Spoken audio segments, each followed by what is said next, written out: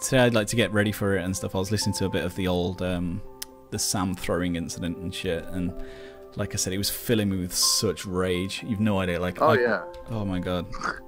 I don't know how you do it. You know what's funny? You know what's funny about that is every once in a while, like, somebody will find that video and they'll ask me about it, and they'll just be like, "How come you didn't murder him?" Yeah. And I was like, I had so much riding on not doing anything. Sure. That like now looking back, I should have just literally murdered him. At the very least, you wait outside of the Sirius offices and just go, "Hey Sam," as he's fucking sprinting towards his car, and you know what's funny? You know what's funny that you say that is my brother and I. My brother is my older brother. I don't know if you have an older brother or not, but no. He was extremely protective of me, and he was like, "I'll just wait outside." Like I almost had a hit out on him at one point. Oh my god. It's where Sam, like, I think he throws something, and then I think Anthony mentions something like, "Oh, Pat, what are you gonna do? What are you gonna do, Pat?" And like that, like egging you on, obviously doing what he's supposed to do, I guess. And then you just hear Sam go like, "Yes, it's funny that Pat thinks I'm gonna listen to him above OP," and it's just like, you little worm, like. Yeah. Oh my god, because that plays into like the sycophantic OP thing as well as the just being a little shit stirry. It's like it was all of his worst traits just like exploding into one moment. It really, really annoyed me. I can't imagine what it's you. Like I said to you yesterday, you know, I know that it was a bit. I know that we were doing a show. I know the whole thing. Yeah. But it's just like. For me, I was always able to step out of the moment and then like be like, "Am I really affecting someone?" Right. And like, he should have seen that this was like real for me. Yeah, absolutely. You know, and it's just one of those things. Like Opie, like I know that Opie was like in charge of it, and him and I to this day still have a good relationship. And he actually apologized to me for that situation.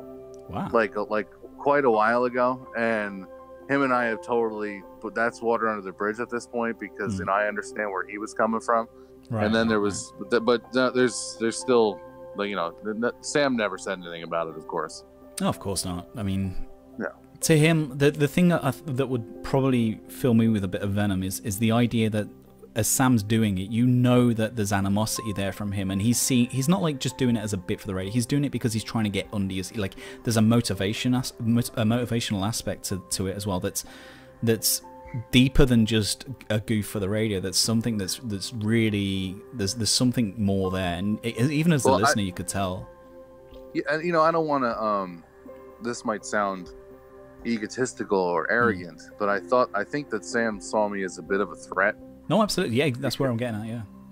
Because, you know, like he went to college for 4 years to get where he was, and I just pulled off a stunt in order to get to the same place where he was. Yeah. And, you know, and the reason that I did that stunt was because I simply had to. And it was just like, this is what I need to do to get where I want to be at this moment in my life. Absolutely. And I had to do what I had to do. And then I would get there, and I would be a helpful person, and I would try and help other people, and I would always be there. Like, you know, people always say like, "Oh, you were always down for whatever." Like, I just was the type of person that just never said no to anything. Yeah. Regardless of how I felt about it truly inside. Like, did I really want to brush my teeth with dog shit? No. You know what I mean? But like that's where that's where like a reverence for people like you and even like Eastside Dave to a degree as well. Like there is reverence from the fan. There was definitely a reverence because you guys were really willing to do anything, and you were yes. It was like yes and it was like an improv where it's like yes and stuff, and people. And there's a big distinction between those kinds of people that are just like ready to go for the show, and then people like Sam that are playing a game. And throughout Sam's entire tenure, it was very clear to the audience and to the listenership that he was just playing the game. He was stirring the pot, and to some degree, many people liked that. Many people liked his shit stirry things until it got to the point where he was using it to get ahead. And then, I mean, I don't know if you've been on the subreddit a lot, but the turnaround on Sam has been one of the big points on the subreddit. I discovered the subreddit maybe 6 months ago. Oh wow! And that's when I because I had always I'm not very into technology, and I'm just not into the whole scene like I used to be. And then and to be honest with you, in a really weird way, I probably almost can blame it on my experience with the show as to why I kind of reverted back to just like not really giving a shit about things like pop culture and technology and all that stuff, because I was towards the end I was so angry at everything, like I just kind of reverted back to everything. But I discovered the subreddit maybe 6 months ago, and that's when I was telling you yesterday, like I was looking at like they're ripping everybody apart, and I was like, oh, they can't have anything on me, and I searched my name and it was like, wow. Yeah, you know, and they're going after like they're posting pictures of my wife and like going after my wife, and I was like, this is ridiculous. Yeah, I haven't seen that, I but couldn't believe it. Yeah, that's above the pale, I think. And yeah, I think that I mean, I've been on there for like about 5 years now, and I'm sort of a regular poster to some degree. But from what I've seen, whenever you get mentioned, it's overwhelmingly positive in context to the remaining of the people involved. There are still I mean, there's obviously the untouchables, the Collins, and a couple of people that just never get any shit. But as far as people that were involved on the show, I mean, you compare you to Danny, like it's night and day. Like, people think of you as kind of like just a lovable kind of like yes guy, as someone who, and I think the Sam thing went a long way to getting people like me, especially, to be kind of very to have almost like a little affection towards what you did on the radio, because. And I also think that people, I think that people could like, on some sort of level, I felt that they could relate to me. Yeah. You were the everyman that got in there. Yeah. I mean, I guess you could say that, and like not like the rest of the guys were like snobs or anything, but I was the guy that just put myself out there, and I ended up getting the job. Yeah. And and people, and like we would, like, that was in the time when they were doing the traveling virus shows, and like they were doing the animation festivals, they were doing live shows, and I would go and I would just walk through the crowd, and everybody would say hello to me, and everybody would talk to me, and I would get like 99% positive response from people that I would speak to, and then I would like go to work the next day, and Sam would be like, "You're stupid." you know what I mean? And it was like, oh, okay, oh yeah, there's still that guy. Yeah, Danny said the same.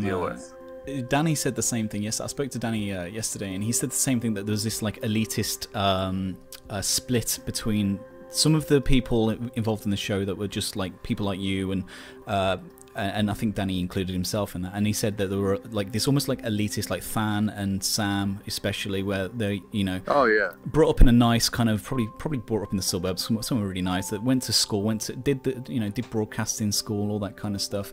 And that there was a big split between them, and I think, like, again, as a member of the listenership, I absolutely preferred you for many reasons, and one of them was the fact that I felt myself represented more there. I think a lot of the listeners probably felt themselves more represented, because he is this kind of goofy guy that's involved in the show, that's kind of like doing funny, wacky shit that they would probably do as well, like push come to shove. Well, it's funny, man. I appreciate you saying that, like, because it's like, we're 10, 12 plus years removed from this at this point. Like, I honestly look back on that and I don't even know that guy anymore, if that makes any sense. But like, but to hear you say that, it's like, oh, I really do appreciate that, and it makes me feel good about the things that I did, and like, it's just like I couldn't have a more different life now. Yeah. And it's a life that I never imagined having to begin with, and it's like. And now looking back, I can't even imagine living that life that I used to at all. Like I feel that I'm in a much better place now. But to hear you say stuff like that is just, it's very reassuring of the entire thing. And speaking of Danny, was that is he the one that popped up yesterday on the chat? Yeah, we Oh, that is him. Okay. Yeah, that Pancakes House podcast. That is Danny. Yeah. Because to be honest with you, I never felt that Danny liked me.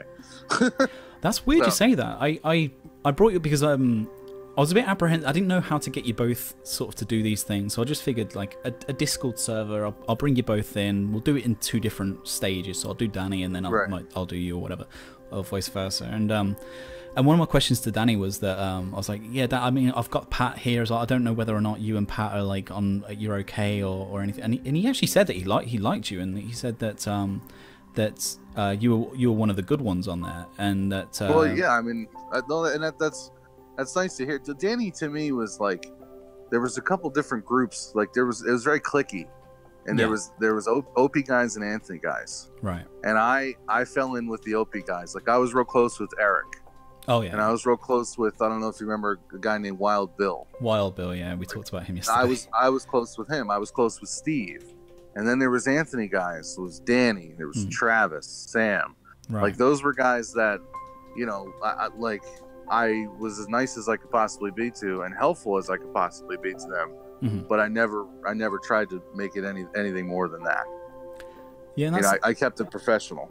That was the interesting thing as well, talking to Danny about it, because he comes from a very different perspective as you on Sam. I mean, he gave me some very, very good insight as far as some of Sam's, especially his sycophantic attitude towards OP, and the idea that perhaps OP, his relationship to OP was kind of manufactured in a way to give him a bit of a boost in right. Sirius. So he was very, very open in that sort of sense, but he didn't come from a place of animosity. He was very much of the mind of like, well, you know, Sam, that's what Sam was doing. It's up to him if he wanted to go that way, that's fine. He was very, very kind of like open. But I think I was more, I guess this is why I was more interested in talking to you, is because I have certain preconceptions, as do many listeners, of what Sam's real nature is, and it's not. I don't think he's a very good person for many reasons. Right. And I think seeing how he acted with you, I think really enlightened me to elements of his personality that really were kind of toxic to me, that I really didn't like seeing in a person, and I certainly don't like seeing in people I know. Like I hate to say it even like this, but I think that one of the myriad of reasons why Steve C took his own life, I think you know, I don't want to say it was Sam's fault, but right. I would say that amongst the millions of other things that a man who's going to kill himself has on their mind, I don't think Sam was helpful to the process.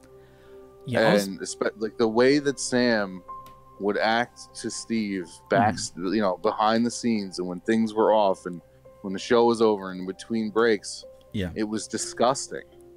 And it was, here's a guy who's the executive producer who in all intents and purposes is the boss. He's in charge. Right. And you got a guy like Sam who just would literally almost refuse to treat him with any type of respect. And, you know, anytime Steve would talk, it was, oh, okay, good, we'll get to that. And Steve would leave the room and Sam would be like, we're not doing that. That's stupid. And it was just like, and I remember, you know, like I said, I came from a background where like I didn't go to college to do this. I came from a working background.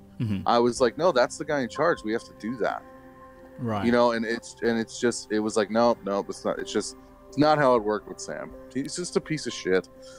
Yeah, I mean, with Steve, I was a bit sort of on like either side of whether or not to bring him up in at all, because obviously when you're talking about what happened with Steve, it's very sort of a delicate thing, and also it's a case that you know, you don't want to be too speculative, but obviously you do have that window into this world that we don't have. So absolutely, I mean, you saying that is very, very interesting. And I think that if you think of things like suicide, I think that your work relationships and you spend so much time at work, and especially in a job like radio where you're so immersed in it, you spend so much time around these people that if the people around you are negative influences to your enjoyment, then that can't help. It's like you said, like, absolutely I'm not going to say it was a big factor in it. I'm sure there were big personal demons that he had to deal with, but I think when you go into work and the people that you work with provide a really negative environment, it like you said, it absolutely doesn't help. Yeah, and you're right, because like I said, I don't want to say that, you know, Steve did it because of Sam, but it just didn't help. Absolutely. You know, and I was literally, you know, I was elbow deep in that environment for close to 3.5, almost 4 years. Right. And it was like, it was the greatest job in the world, and then at the same time, it was the single most stressful thing I've ever been a part of. And like, you know, it's hard to describe, but it was the greatest and worst thing at the same time. I did like the way you said yesterday how it's just a very unique and interesting way to spend your early 20s, which I think.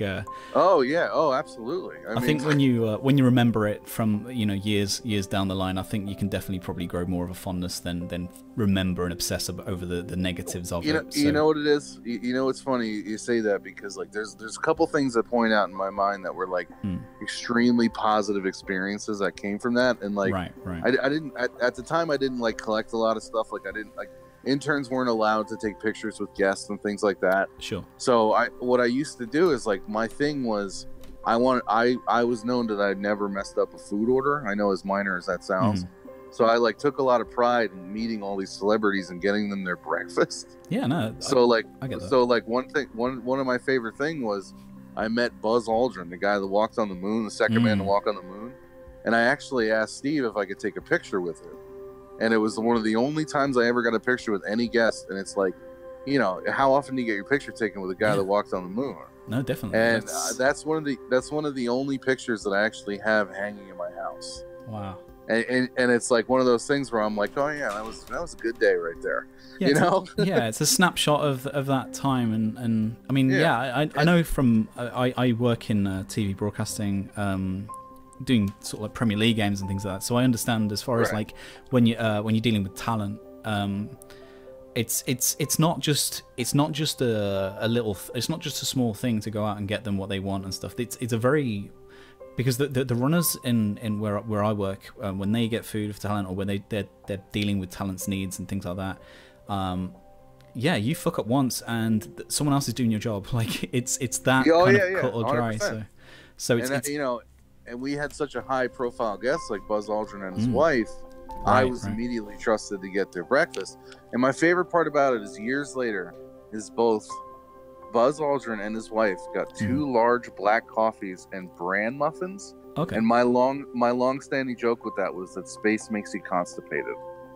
and you can't shit, so you have large coffees and bran muffins. Which is a dumb joke, I know, but still. I'm sure you appreciate it though. So what were your we'll go through some of the questions. So what were your first impressions of Sam as an intern though? Like when he first arrived, I mean, I'm guessing there wasn't an immediate animosity, but what did you think of him when he first obviously I'm not sure of the timeline was, but like what was your first impression when you met Sam? Let's just say that. My first impressions of Sam, because I met everybody that first day during the eggnog drinking contest. Oh yeah. And it was at the time I was just a listener, and I met everybody, and everybody was pretty positive, and I was coming up with this crazy idea, and we were going through the motions of the eggnog challenge, and it culminated with the baby bird. So at the time, baby bird, the baby bird finishes, and here I am thinking that, I just did something pretty crazy, and it was a positive thing for the show, and these guys are going to like me. Right. And, this is going to work out. That Opie says he's our new intern. This is it. I got the gig. I'm in. And here I am thinking, okay, cool. This is going to work out, And I met most of the guys that day, and they were all nice. And, they were decent people to me, and I was totally okay with it. And me being a guy, like, I grew up in the woods. Like, everybody, the 99% of the people I met were nice people. So I meet all these guys, and they're cool. Fast forward a month or so, and then I get to the show and I start working, and immediately it was a different situation. So for you ask my first impression of it, I'd say it was misleading, because you got 2 different sides to him. You got this side where, okay, I'm on the outside. This is a nice guy. I can see where people think he's funny. I can see where people would like him. Now I'm on the inside. Wait, this guy is not what he seems to be. He's not a nice person. He is always looking for an angle. He's always looking for a way to make you the butt of the joke. Right, yeah. And he's not genuine to you at all. And he especially struck me as that. Most of the other guys were pretty nice. I mean, you got a guy like Than, who like really just kind of seemed indifferent to the whole thing. Danny was on his own thing, and then me and Eric got along basically from the get-go. But Sam himself was just, you could tell, he was always looking for an angle There was never a straight. There was never a straight. Just, hey, I'm Sam. I'm here to help. It was never like that. It got to the point, from my perspective, that in every situation he felt that, especially not necessarily competing with the on-air people, but when it comes to behind the scenes thing, he had this aura of him where he felt like he was the smartest person in any conversation with fellow interns or production staff and it did seem to be this level of like elevation. He felt like he was elevated above them. Perhaps a lot of it was due to the fact that he was probably around interns that didn't go to broadcast school or whatever, but he definitely felt like that. So on that basis, was Sam well liked by his fellow interns and production staff, would you say? Or well, I see, when I started, I never interned with Sam. Sam was always what they call an associate producer at the time when I started. Yeah. So, but my crop of interns that I had started with were guys that had already been there for a while, and they honestly were almost along the same type of guys like Sam. They were kind of looking for the angle, and they were looking for, they were looking to make people the butt of jokes, but which is the reason why those are guys that they did a semester or two and then they were not asked back. Right. Now, as time went on and I put more time in, and you would have kids come in that were like not necessarily fans of the show, which was another big thing. Like you say that like he acts like the smartest guy in the room. You would have people that would come in and they would just get this internship not necessarily knowing what the show was and what it was about, and it was like a hyena. Like it was like a hyena taking on a gazelle because he could just tell that you didn't get the gist of the show, so he would jump all over it. And one of Sam's favorite things to do would be to listen to someone ask him a question, and someone voiced their concern about something. He would look at him as if he was, totally sympathetic and compassionate to what they were saying. And then he would skip a beat and just say, "God, you're so stupid." and it was like the first couple of times I had heard it, it was like, "Are you serious? Wow. Like this guy's coming to you for help. Like, are you really being this way?" And it got to a point where I would tell all new interns to just avoid Sam. I would say, if you need a question answered, come to me, come to Eric, come to anybody but Sam. He really reminds me. There's this is totally left field, but I worked with a guy that sounded exactly like him, and I remember when I first started at, so I used to work at like an outside broadcasting company where we basically set broadcast trucks up ready for live shows and stuff. So I started at this place, and I kind of had a background in like the stuff I knew, but I didn't really I didn't really know like how what I knew could be applied in a sort of a professional broadcast environment. And I went to this guy plenty of times to try and get some help and things like that, and he reacted in a very Sam Roberts-esque way. It was all like, what are you, stupid, or like that kind of things, or like really kind of like mocking, a lot of condescension, a lot of He would frame the answer to make him look smart, or to make him look. Oh, of course. So eventually you realize that there are other people you can probably ask that same question to, and you're probably not going to get that response. And like I'm glad you said the word condescending, because that hadn't come to my mind, but that's the perfect way to describe it. Yeah, it's just it's condescension in its purest form. It's mind-boggling, really. So I mean, I think I can skip the what was your personal relationship with Sam like initially. I think it's pretty obvious there. But so well, just to touch on that. I mean, go ahead. My personal relationship with Sam just started out as like, I hate to say, like I was like a wide-eyed kid in the city, just trying to find some help, and then it didn't take me very long to see the real Sam Roberts. Right. It didn't take me very long to realize that, this guy does not have mine or anybody's best interest in mind. The only guy that Sam Roberts is looking out for is Sam Roberts.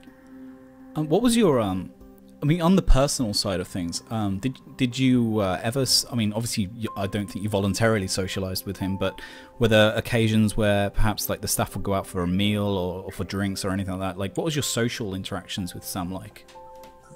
There was a couple times where we would all go out to, I don't know if you ever heard the reference to the burger place that was right up the street on 57th Street. A couple of times, like around Christmas and the holidays and stuff like that, either Opie or Anthony would offer to take the staff out to get burgers after the show, and as like a year-end type of thank you thing.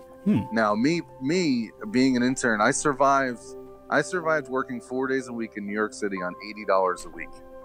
Whoa. And because working as many hours as I can, plus my own apartment, that was my budget, and I made it work every week. If I did it right, I had about $10 left at the end of the week.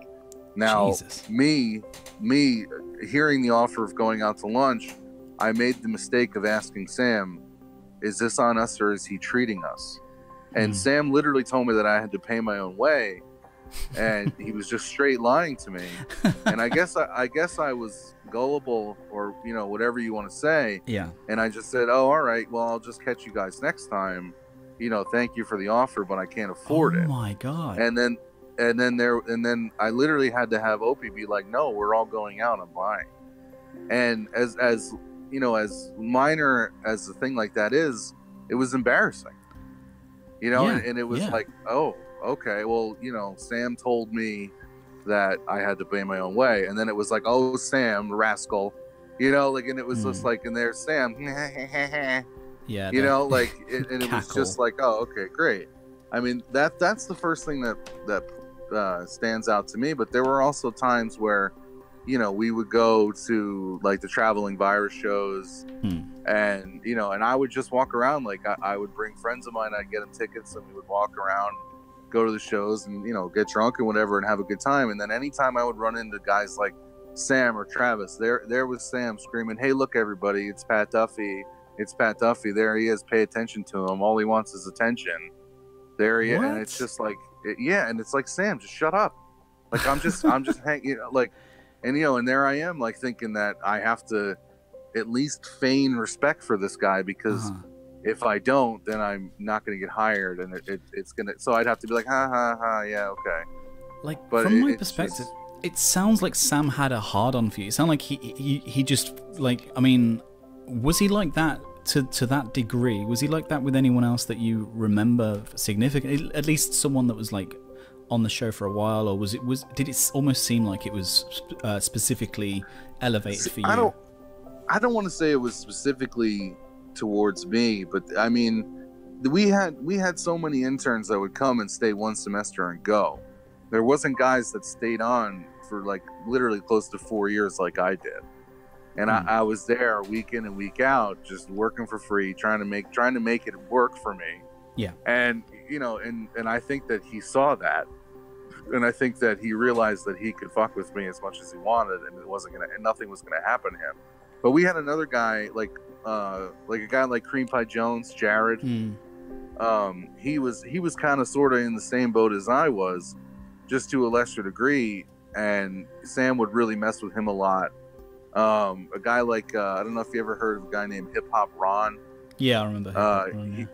Ron was always a cool guy, and he actually got along better with Sam because he was kind of more of a smartass than me. Okay. And he got along better, but Sam would really poke fun at him a lot too. And it's just, I don't know. It's just how, I guess Sam thought that I was probably trying to make the biggest name for myself, I guess. Right. And he would gravitate towards that and really single me out. The thing is with it as well is that because I think a lot of listeners see that as just, it's just part and parcel. It's, Sam's just being he's just being, a little bit of a shit stirry, a little bit. He's just trying to create something, but I can't see that without thinking that there's a motive behind it. And for me specifically, the motive is, here's this Pat Duffy guy. He's still an intern. He's been there for like 3 years now, or however long, and there's a competitive element almost to it, where Sam looks at you as a kind of like, well, he's competing for attention with me. I'm gonna specifically go out of my way to try and make sure that I'm above him, or that he is that he's not getting the shine I'm getting. So I'm going to throw him under the bus at every turn. There was like this really calculated element to how he treated you, especially, and I've seen how he treats a lot of people in the same sort of way as well, especially even on his news show. Not to jump to the news show thing, but if you look at the way he treats the interns on his news show, it's exactly the same. He hasn't changed one bit. Oh, I can only imagine. I used to look at it like almost in a and I might regret saying this, but almost like in a Laurel and Hardy type situation. Like he needed somebody to play off of. Yeah. He needed somebody that he knew wasn't going to fight back, because, you know, I hate to even admit it, but Sam is incredibly quick-witted, and he's very fast. And me, I'm not nearly as fast as he is. Right. So, I was also not very used to the element of being live on the radio to literally millions of people. So I would get a little choked up, and I would go blank every once in a while. And it happened, and there's Sam just firing off lines at me, and I'm looking at him, and I'm blank. There's almost, and that was part of the, like, where I would just get so pissed. Right. Because he knows that he's tripping me up. He knows that he's embarrassing me. He knows that the faster he is, the more I'm going to trip up, and the more I'm going to hate myself later. And he knows it, and he knows. Because I literally went to him one time, and I was like, Sam, I don't think you really understand that, like, when you and I get into things on the air, like, you forget about it as soon as the mics are off, but, like, later on at night, I'm like laying in bed thinking about it, and I'm like pissed about it, and it really affects me. And, you know, that was when I would try to appeal to the human side of Sam, and it just didn't work. And he would just sit there and go, oh, well, I'm sorry, you know, this is show business. Oh my God. And this is what we do. And, you know, and I would just go, okay, Sam, you know, whatever, man, I'll try harder next time, I guess. Wow. And it's just, he's just really not a nice person. Yeah, I'm getting that. Yeah. So as far as a big element of it was that we feel that contributed to Sam's elevation in Sirius was his relationship with Opie. I know that you mentioned earlier that he was one of the Anthony guys, but I think it was definitely witnessed from our side, and Danny said this as well, that Sam definitely played up to Opie, and he definitely I don't want to use the term like brown-nosed, but there was definitely a sort of a sycophantic kind of a relationship to Opie, where he would try his best to placate him and try his best to, like, get on his good side. Do you think that? What was your relationship to Opie like, actually, just as a broader question? Well, I mean, it's like I brought up earlier when I was talking about Steve. Like, Steve was the boss behind the scenes, and then you get to the actual show itself, and Opie is the end all be all. He's the boss. What he said went, and no matter what type of working environment that you have, you always have a guy that's going to be right next to the boss.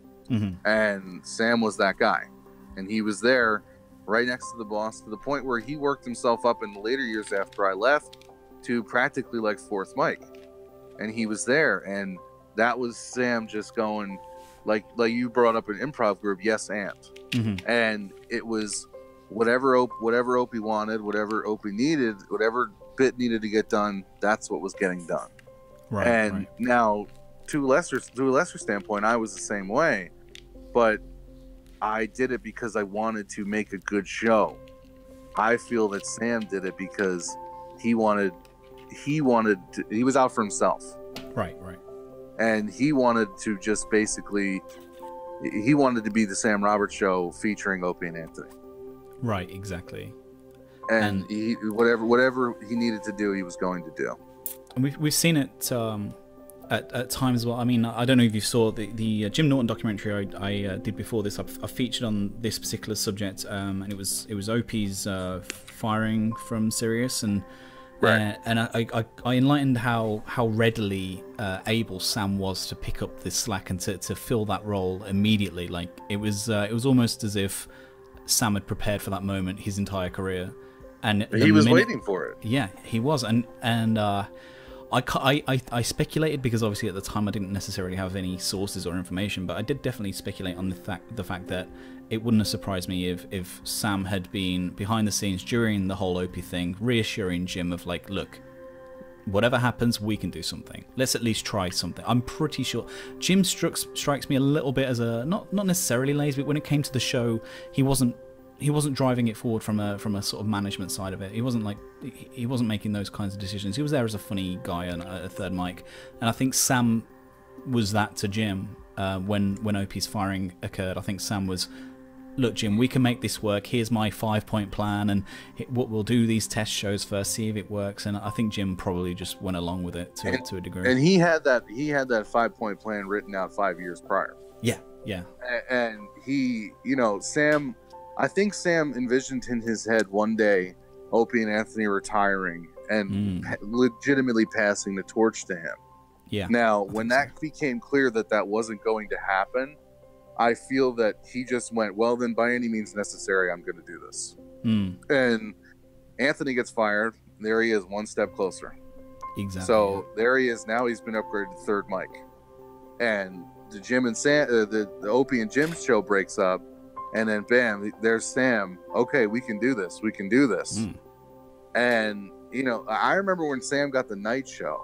And this is when I listened very rarely. I listened to Opie in the afternoon when he had his afternoon show because I like Opie and I thought it was good. I'm like one of the 8 people that likes Carl, and I think that's kind of relatively. I think especially on the subreddit, even I think he started off people not particularly liking him very much, but I think people are kind of at least indifferent, if not they think that he's not so bad. Well, I think I like the guy because we come from we live in the same area, so I know what kind of person he is. There's a lot of people like Carl around me, yeah, and I like that being represented. But regardless, I think that Sam. I remember when Sam got the night show. I was thinking that, okay, this is like Opie's way of just placating Sam, and this is Opie's way of being like, here, I don't want to deal with you. You have your own show at night where I won't have to see you. Right, and you go do what you have to do, and then you see how that works out for you. Now, I don't know about you, but I think the Sam Roberts show at night literally didn't do anything for anybody. No, it was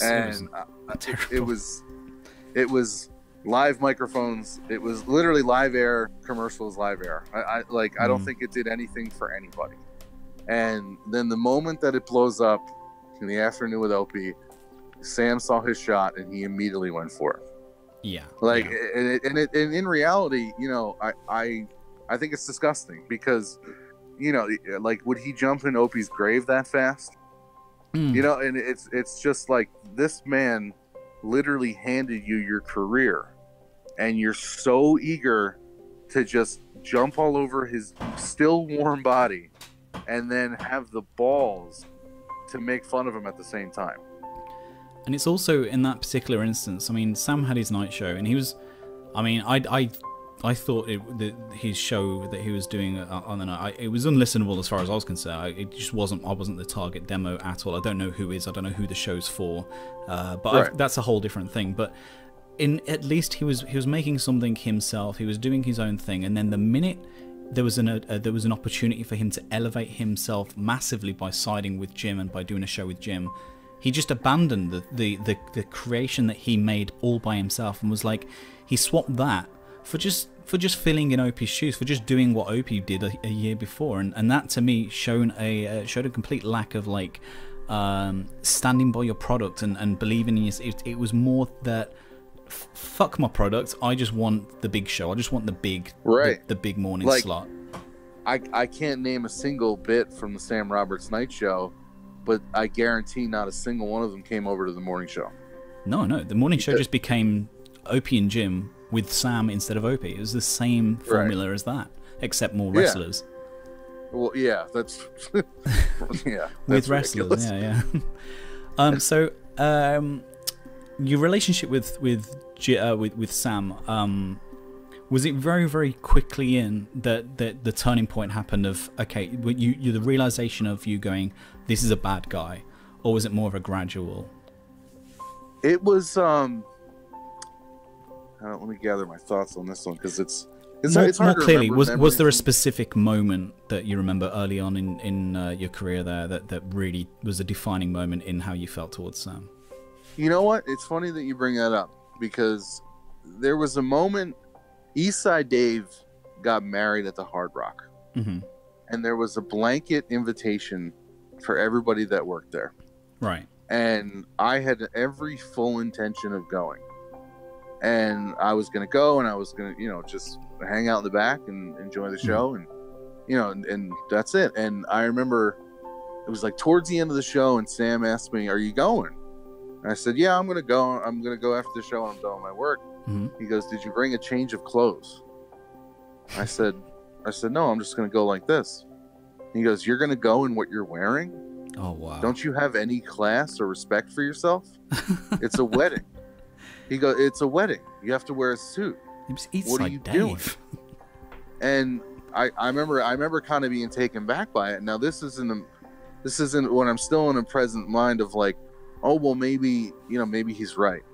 Right. So I opted out of going, and I ended up missing it, and I ended up listening to it, and then I remember looking at pictures later on from like Whack Bag, and everybody there is in t-shirts and jeans, and I just remember like being kind of taken back by it, like, this guy just straight lied to me. He didn't want me there, and he made up a lie, made me feel bad about myself in order for me to just go home, and he didn't want me there. And I remember that there may have been other incidents, but that's the one that pops out in my brain as like, fuck this guy. That's actually perfect because it fits a lot into the thing at the burger restaurant as well, in that Sam would lie to you, and I think there is a reason for it. And I think it's that Sam sees opportunities to socialize with upper management as it's a rare thing. And socialize with like Anthony and Opie and that as a rare thing, and he doesn't want somebody else watering down his exposure to Opie and Anthony. And like if he sees you there as well, his attention during the entire thing is watered down even further. So I think with the burger thing where he lied to you about that, saying that you have to pay for yourself, and he did that in order. People can say, "Oh no, it was just fucking with you for a little." That's just Sam, but he did it for a reason. He didn't want you there. The same with the wedding thing. He didn't want you there, and he didn't want you there for a reason, because he wanted FaceTime with the talent. He wanted FaceTime with the talent. And he didn't want you to get that FaceTime with the talent because he saw you as a threat. I wasn't even the type of guy to like go to a live event and seek out the guys. I just went and hung out. But he was, and he assumes that you're like him. Oh yeah, and don't ever compare me to Sam. But no, but it's one of those. No, sorry, it's just one of those things. It's like, I would just go, and I just wanted to go for the experience. And I wanted to go just to be like, oh, I went to Dave's wedding. I did that, and we went to a wedding. So that 20 years from now, I can say I went to a wedding at the Hard Rock Cafe, and then, but he made me feel literally bad about myself to the point where I was like, you're right, I am a piece of shit for not bringing a suit. I'm not going to go. And I guess part of that is on me.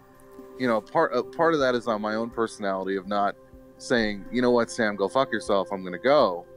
But that's just who I am. And at the time, you were younger and more impressionable at the time. Like there's no apologies for that. I think we've all been in situations where we've looked at an authority, whether it be someone at work or someone like that, and we've been perhaps fairly naive, but for good reason, because we're young, we're impressionable. We don't necessarily know that people are out there to get you in that sort of way. And you also have implicit trust in that people are generally good, and that people are generally do things to try and help you. You don't realize that there are people like Sam out there that are so self-orientated and so interested in their own success that they will stamp over you to get there. Sam was one of my earliest examples in my life of really teaching me to almost second and triple guess somebody. Because right off the bat, Sam seems like a friendly person. Seems like a guy that, here's a funny, quirky guy that, he might be able to help me here. And then you take that, and then you get taken advantage of. And then you end up feeling like a giant piece of shit at the end of the day. And you realize that while you're feeling like a piece of shit, he won.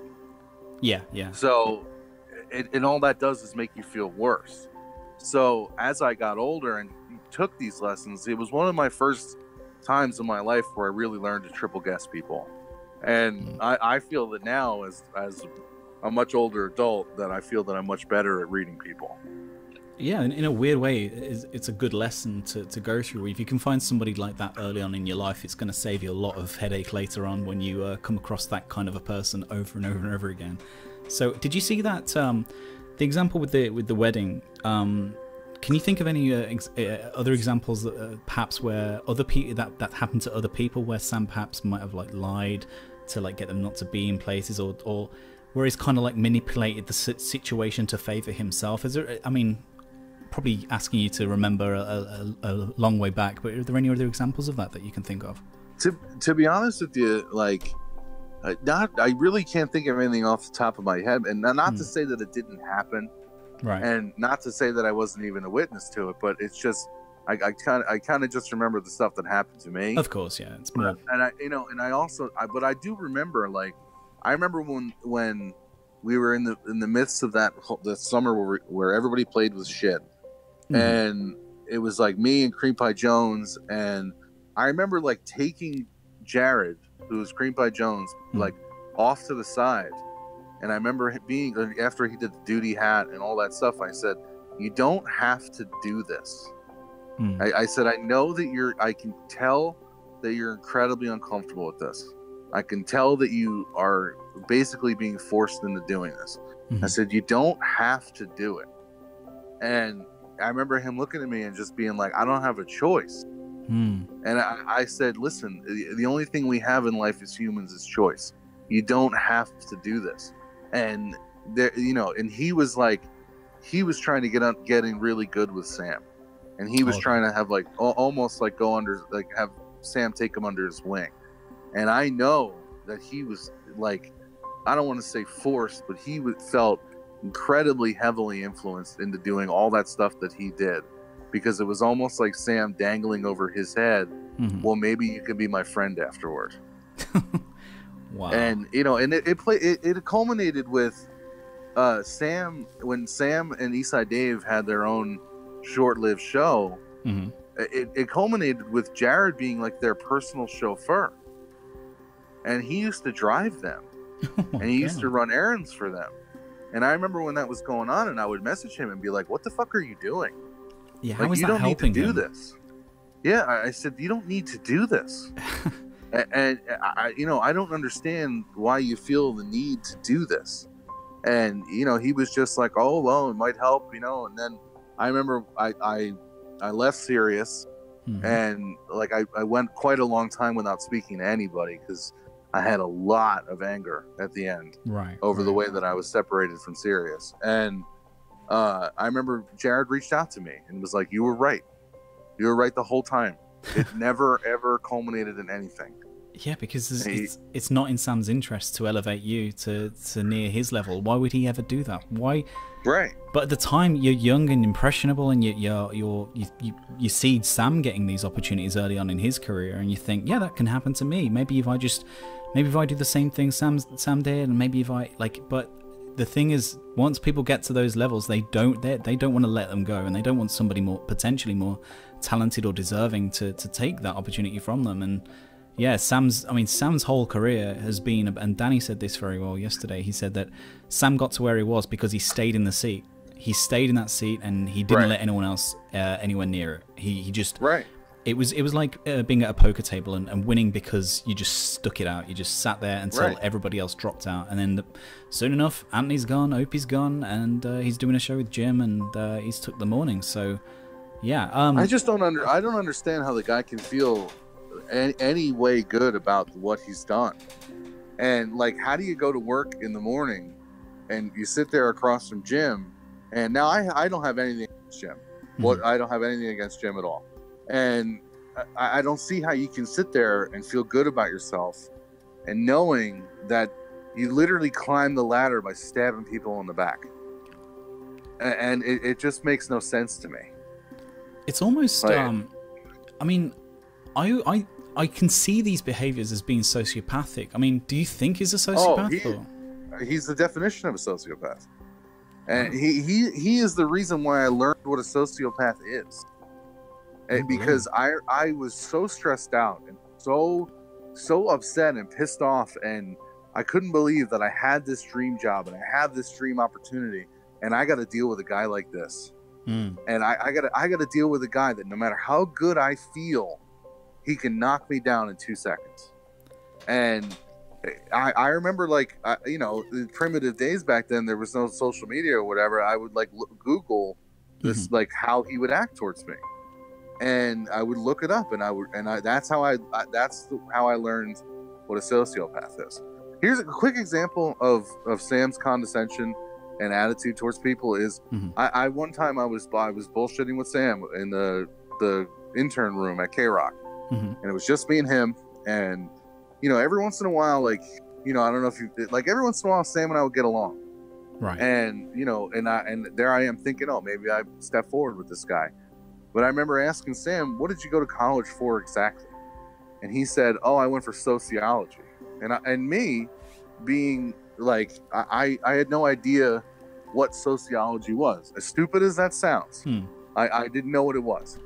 And I said, well, what is sociology? And then you want to talk about being mocked and ridiculed and made to feel stupid. And it was like one of those things where I saw the switch flip in Sam and go, oh, here's an opportunity to make fun of this kid. Yeah. Oh, perfect. He finally said the thing that I needed in order for me to attack him. It's just like, you know, and it's dumbass me. I didn't know what sociology was at the time because I was 22 and from the country. Yeah. Like I didn't know, you know. Absolutely, yeah. Why would you? Got me all fired up talking about Sam. What did Sam reply though when you asked what sociology was? Did he give you a straight answer, or was he? No, he laughed at me. Oh, okay. He laughed at me and told me that I wasn't smart enough to understand, and that if I had gone this long in my life without knowing what it was, then I don't ever need to know what it is. Dude, I mean, in Britain that would be classed as a BA, a Bachelor of Arts. I mean, I studied a BSc, a science degree, so his degree is laughable to people that I went to university with. Right. So the fact that he's there on his high ledge looking down at you because you didn't do sociology, it's not a real subject. It really isn't. Oh my god, like when I first decided I was going to do the Sam one, I've done 2 so far. I've done a Joe Matarese one because he's one of my favorite people of all time. He's so right. So I did Joe Matarese, and then people really liked it. It really seemed to do well. So they wanted another one. And Jim Norton, I still have a soft spot for Jim Norton, but you can't ignore a lot of the funny things that have happened in and around his life. So I figured he's going to be a good story to do. Plus, Beige Frequency was doing the Anthony Cumia one, which has been unbelievable. If you ever get time, I know you're a busy man, but I watched the first episode of it, and I cannot wait to get into the rest of it. Oh my god, he released the 5th one tonight, and it's all on Joe Cumia. It's all on the if you've been around the subreddit, it's all about the People's Court appearance, the the U2 thing. It's absolutely fantastic. What's amazing about this subreddit is it's taken I guess the word trolling to infinite levels. It really has. To the fact where people like such as yourself are putting together these professional grade documentaries in order to make fun of somebody and to put out the truth about people. It's truly an amazing thing, which is honestly part of the reason why the subreddit scares me. And because I am just I don't deal well with millions of people ganging up on me. You know what I mean? And I just that's why I barely ever post on there. And when I do, it's very just middle of the road.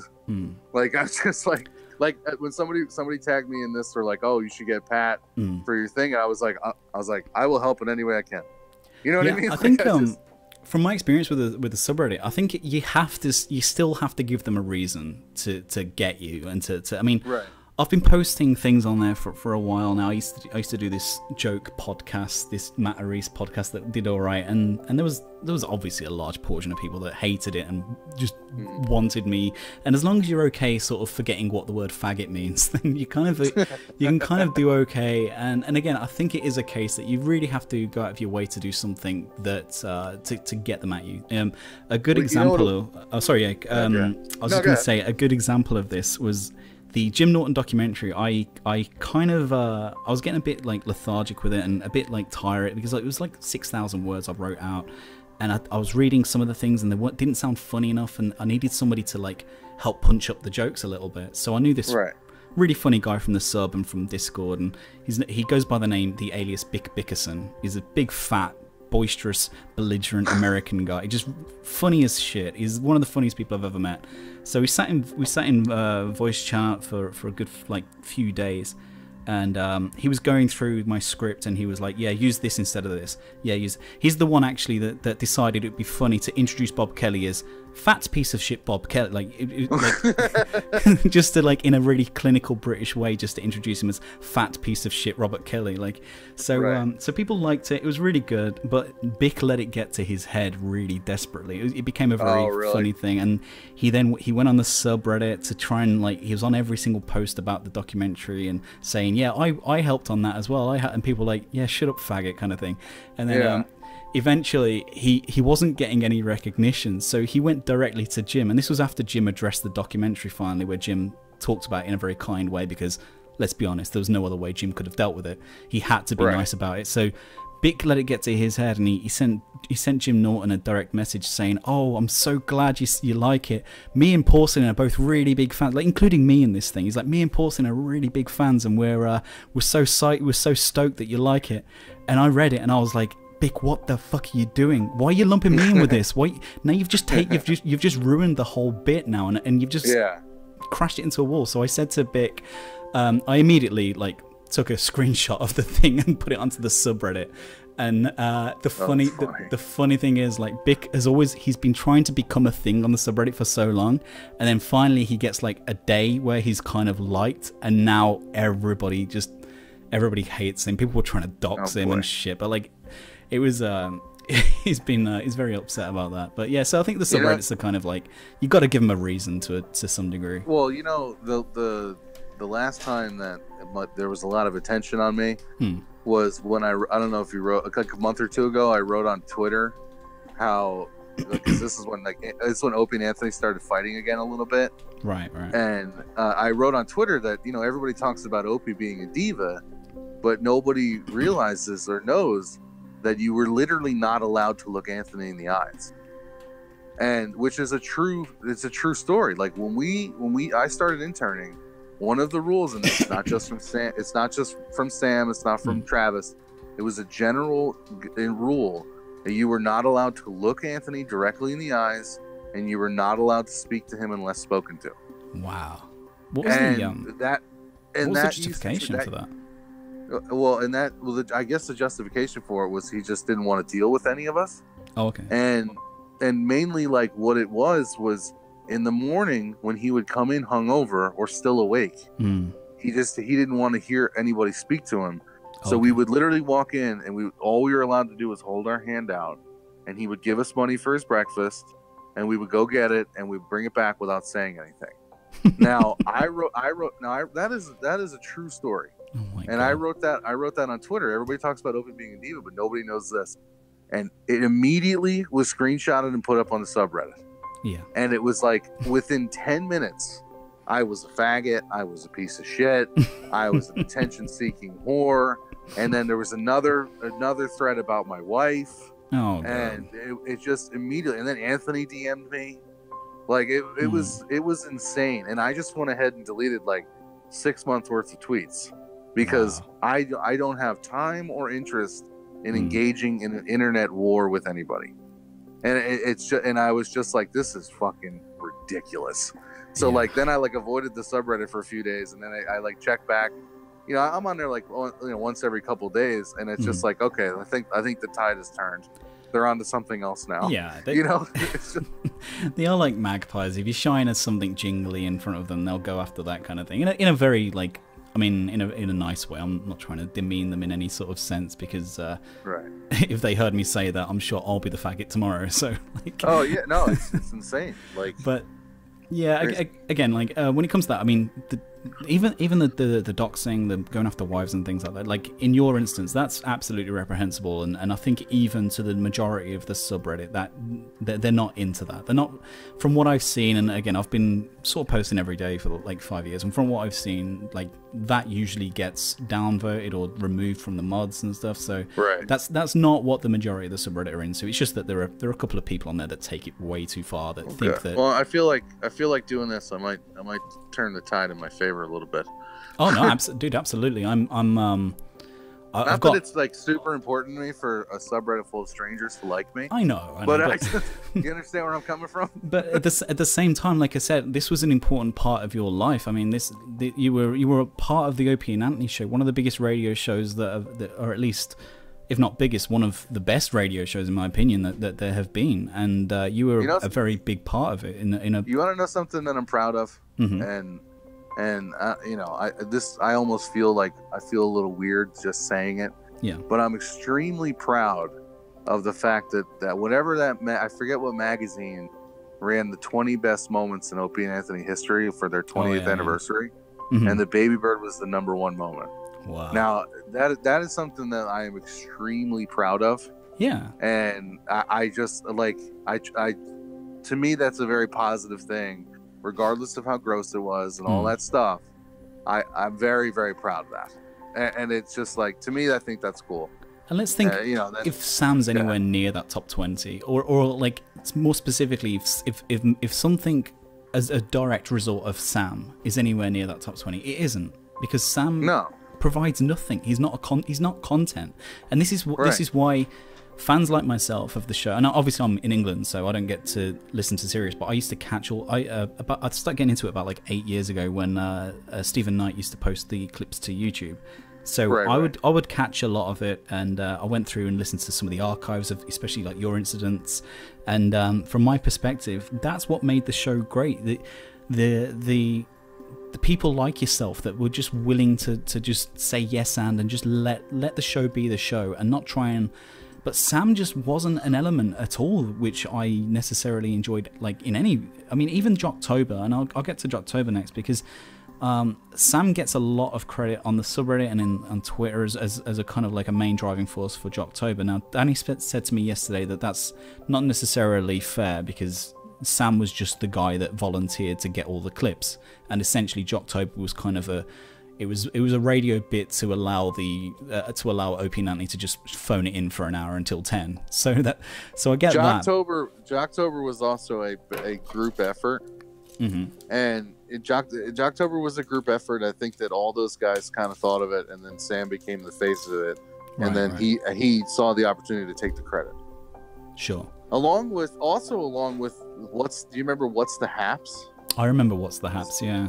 The Sam Roberts street interviews. Yeah, I've got plenty of those, and they are cringe. They are cringe. Absolutely they are. Now I'll tell you a story about that. That was a brainchild of Steve C, and he wanted someone to do on the street interviews. He called them Man on the Street interviews, and he wanted someone to do those. I did one with Hip Hop Ron. Hip Hop Ron and I went out and did a couple interviews with people, and they never got played. And they just never made it. They never made it to the top of the pile. That whatever, a lot of things like that went the way of the garbage can. Now, the Man on the Street interviews then were, I think Steve C was like, let's try this again. Sam, why don't you try it?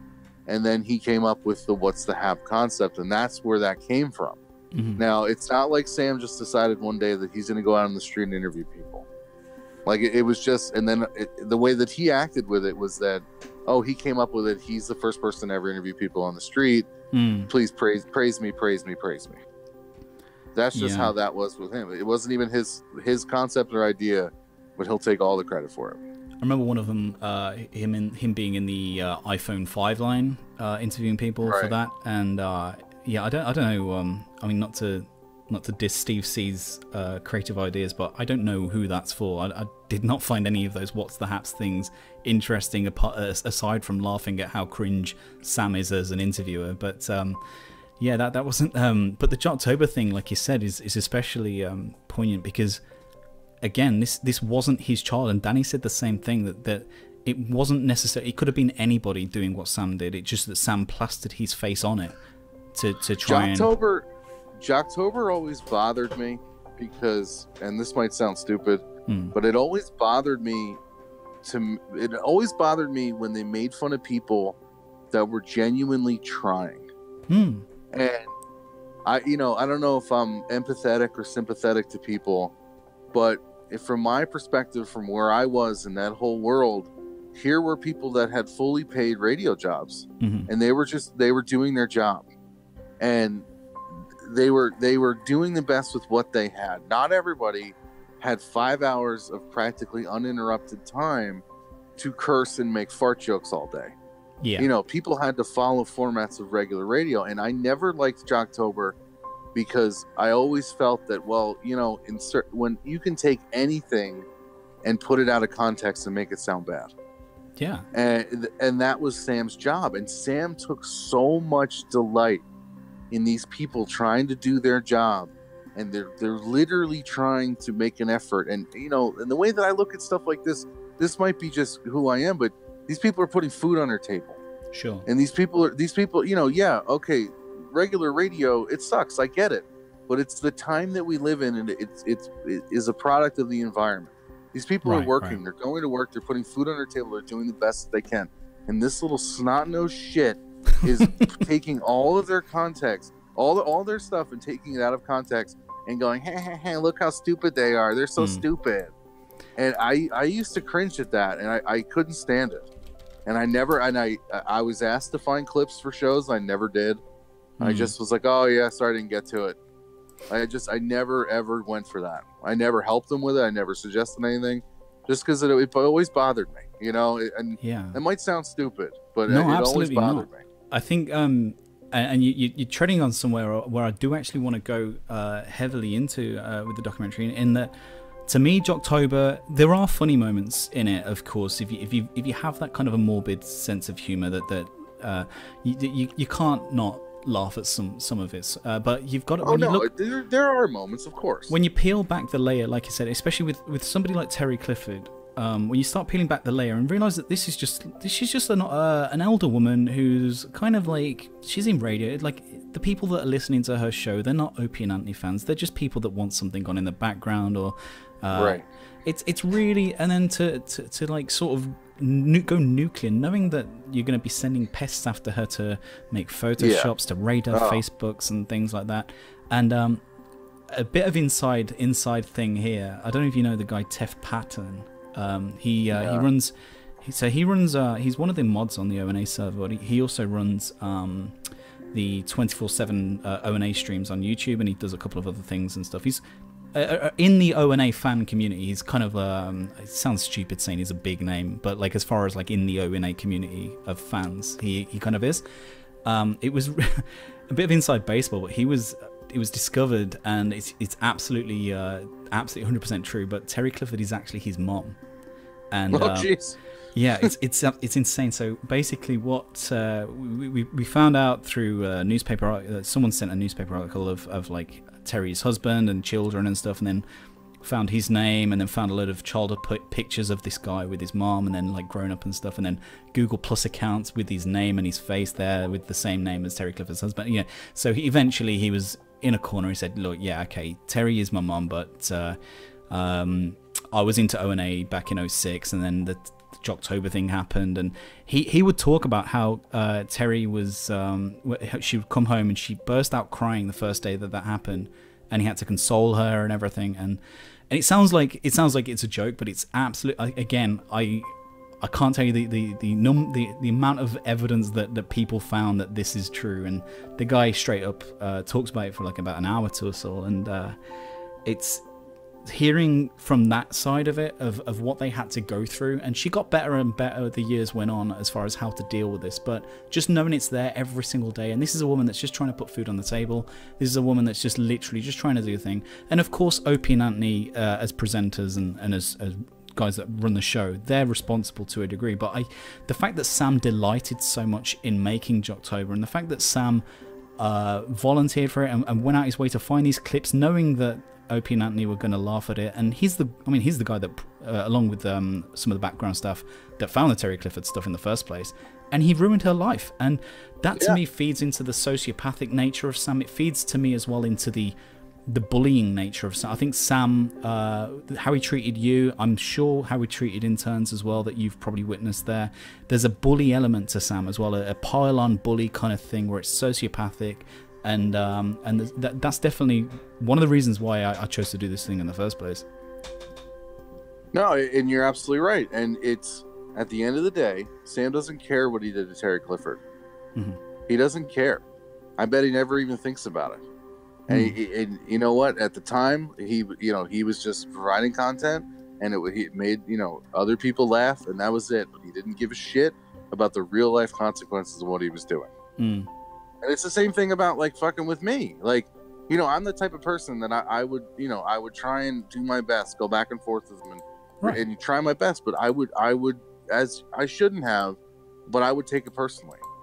Right. And there I'd be at home, laying in bed I lived above a garage in a single room that had no heat, and I would sit there in a sleeping bag, waiting to take the train at 3:00 in the morning to go back to do it all over again, and I'd be sitting there thinking about that fucking guy, and the stuff that he said to me, and maybe this guy really does hate me, maybe he thinks I am stupid, maybe I am stupid, and it never bothered him. And like I told you yesterday, when I used to do the Saturday Night Virus show, I would run the board, I would take calls, and it was the first time that Danny, he would trust me enough to do that and to really run that and actually run a show with him.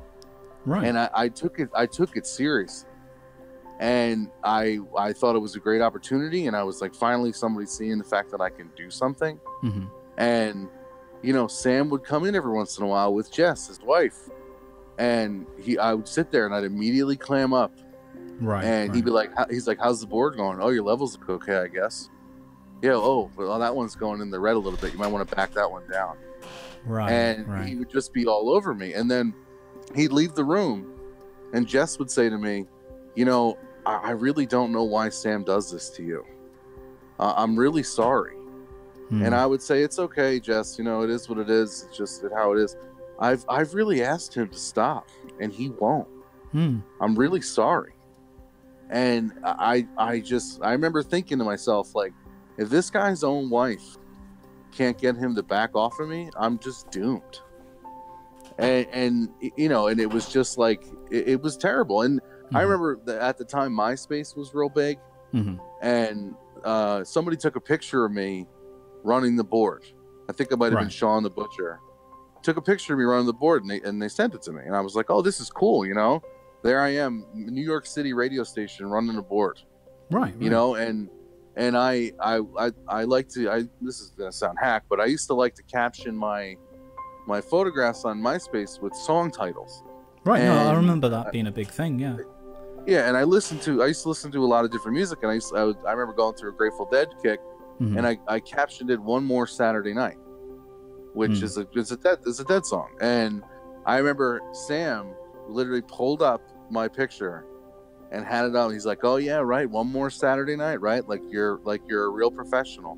One more Saturday night." Yeah, and I remember just feeling stupid for feeling good. Yeah. And it was like, I remember just thinking to myself, if we were in any other situation, and if I didn't have so much riding on my every move here, I would have fucking murdered him. Like, I've never in my life met a guy like Sam, and I've certainly never tolerated a guy like Sam. And if I ever run into anybody that even remotely reminds me of Sam now, I cut off all contact. Like, you know what I mean? I don't even give him the time of day. The funny thing is, and the weird irony is that if you did that, if you just landed a hit on him, like in studios, like it would have been the best moment of ONA history, and you would have gone down in, because your feelings towards him, they were mirrored by everybody that was listening, and there were sure Sam fans out there, but it was at least the people that could tell that kind of situation was happening. Like, it would have, we would have loved you for it. It would have been one of the best moments. And yeah, I mean, I think people still look at that video and they think, oh man, what if? Yeah, they do. You know, and it's like, and a guy like Poe, who took me down, and Poe was a Sam victim through and through. Right. Here's Poe, a guy who takes his martial arts real serious. You know, the guy's a little goofy, I get it. Yeah. And you know, but you know, they obviously hired the guy because he had that personality. And you know, and then the moment that he could be made fun of, Sam would rip Poe apart at all. And here's a guy who was trained to do his job, held me back. I was physically trying as hard as I could to get out of his grasp, and he was holding me expertly. And if you look at the video, which I haven't seen in a long time, he is literally talking in my ear. He's saying to me, I know how bad you want this. I'm not going to let you do this. Wow. And he goes, he literally said to me, we all want you to do this. Everybody wants you to do what you want to do, but I like you too much. I'm not going to let you do it. Yeah, because at that point, it's not just your job as well. You know, it's an assault charge, and you know Sam's the kind of guy. It's an assault charge. It's my job. It's literally everything that I had been working towards would have been gone. Now, in retrospect, that fight was the reason I never got hired. I was never directly told that that's the reason, but I surmised it after a while, and I figured it out. I think it's a pretty likely conclusion. I think the at the end of the day, that between the two of you, they're probably always going to be picking Sam to stay. And if it's going to cause unfair, it's one thing to have that kind of a relationship with Sam as an intern, but the minute you're on the payroll and there's the stuff, it can become like a HR issue if down the line something happens. But yeah, I think that definitely did cement the decision. No, that was it. And everything after that that I was working for was basically like I was just there. Like I wasn't working towards anything anymore. Right. And in retrospect, it's really heartbreaking because, you know, I pride myself on trying to be able to control myself, and I couldn't that day. I had just had it. It's frustrating because you who knows where you could have. I mean, look at where Sam is now, and if not for Sam, who knows where your ceiling was? Who knows where your potential might have led you in that industry? And because of one person, and with you, I think the example is it is because largely of one person, because of that one person, Sam, who made your life there a misery. You were denied something that you probably could have had a lot of potential in, and you could have really enjoyed and fulfilled you. I mean, as chance happened, you ended up married with kids, and you've gone down a completely different path, which is fantastic, really good news. But again, you've always got that what if, and that what if is all down to one person. And for me, I can't imagine how sad that is for you. And it's like I said to you earlier, and I've kind of touched on it a couple of times. I was really, really angry at the end, and when I was let go. Sure. Like I was really angry, probably more angry than I've ever been about anything. Sure. And I remember like the first couple weeks afterward, after I separated, I did a lot of drugs. I drank a lot. I was really depressed, and it took me a long time to pick myself back up from the whole thing. But it took me a very long time to just let the anger go. And it basically, I had to sit there, and the face of the anger towards SiriusXM and towards my time there was Sam. Right. And he was the face of my anger, and I really had to just let it go. And I haven't spoken to the guy since. I haven't done anything. Like, I've called in a few times here and there, spoken to him on the phone here and there. He was doing the after show. Right. And I remember speaking to him then, and I had to just let it go.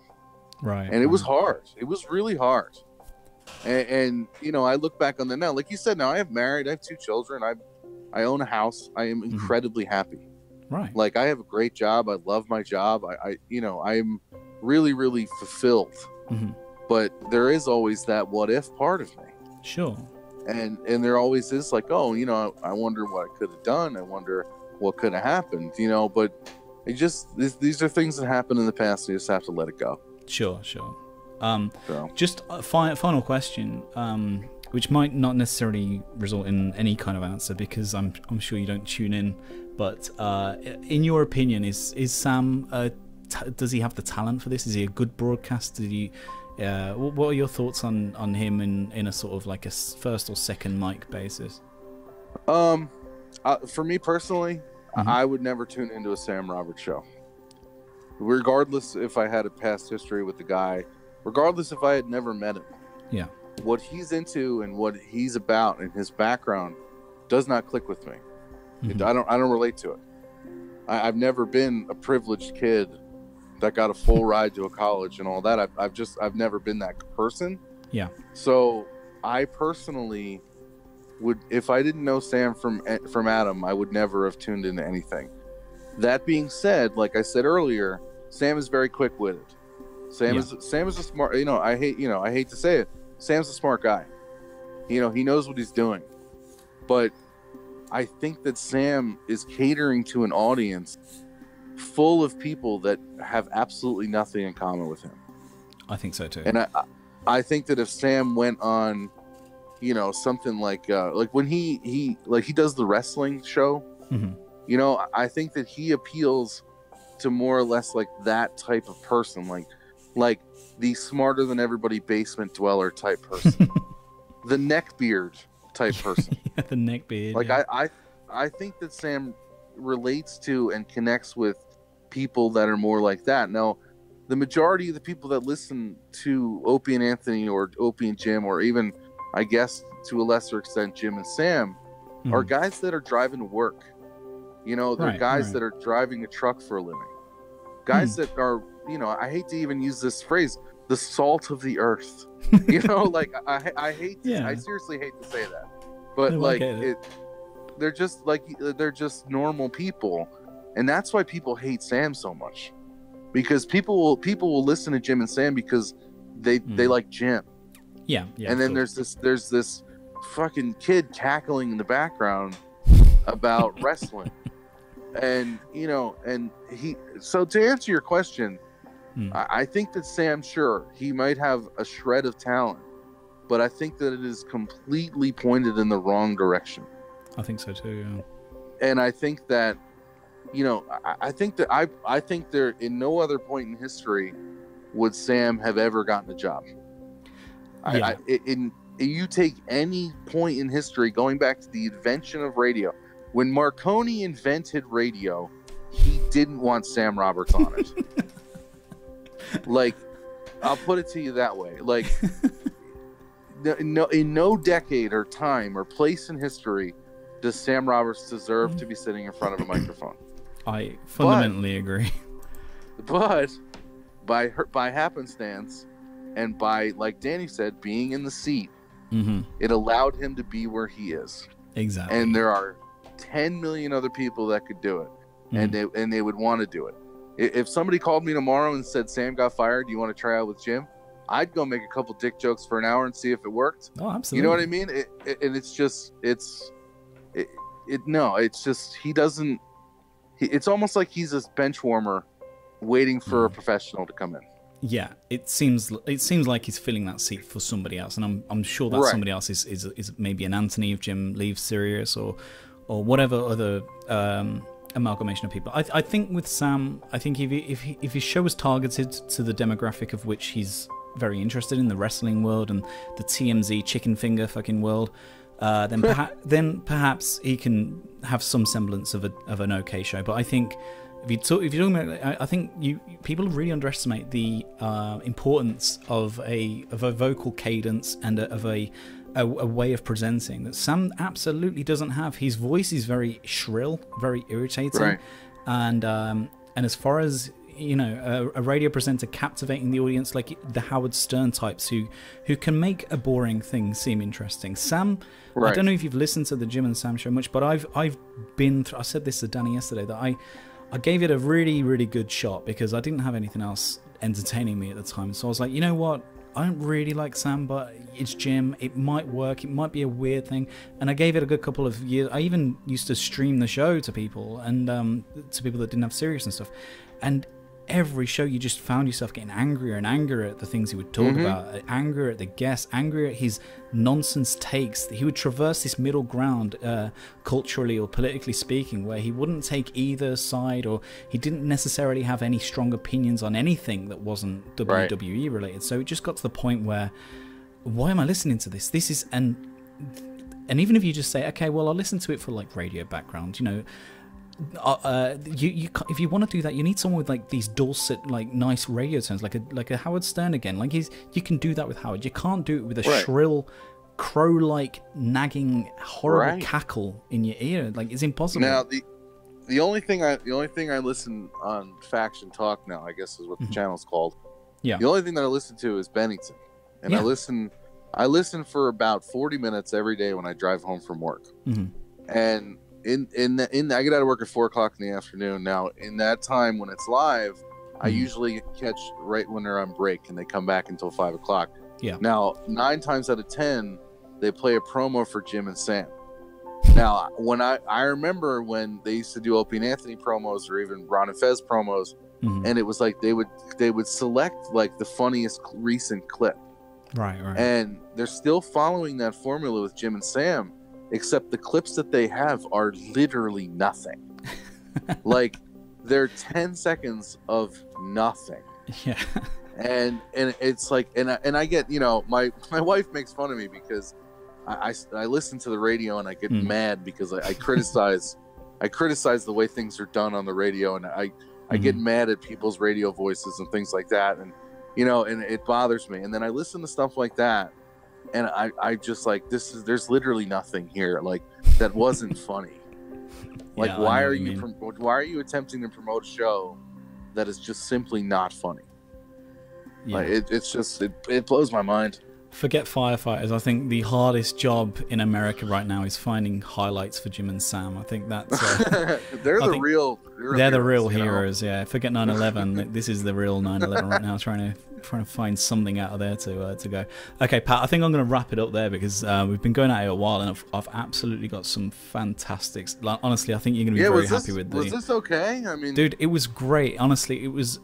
Danny was good, but it was very much Danny's not massively opinionated on Sam to this degree because he wasn't personally affected by him too much.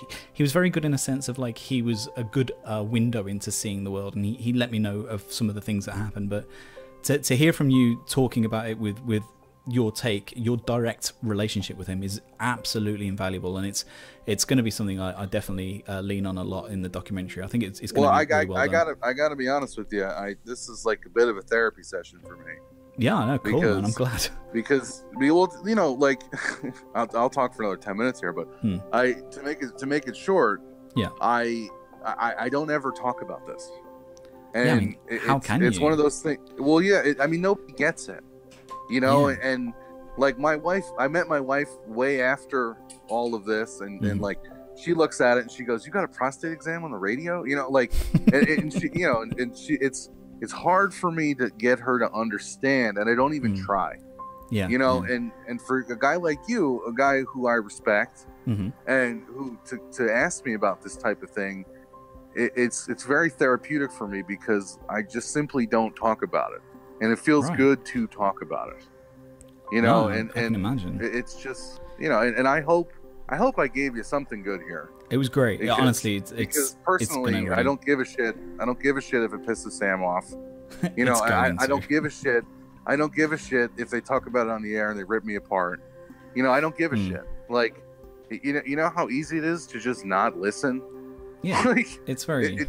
I don't have time for that. Well, Jim and Sam listeners are used to not listening. They've been tuning out for the last year now. So I hear that there's rumors that Sirius are lowballing them with offers, and I mean, so I can't imagine they're going to give it re-signed. But that's just me. I really hope they don't. I don't mean that in a nasty. I like Jim enough to say that I want him to do something, but Sam.